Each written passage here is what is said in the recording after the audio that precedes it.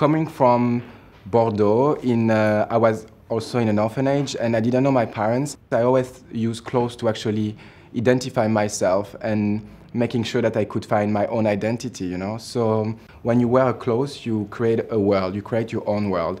I think Balmain today is a vision of the new world. It's like my new baby. I'm growing with Balmain, and at the same time, I think Balmain is growing with me. I think confidence is the most important thing, but also I think sexy and powerful.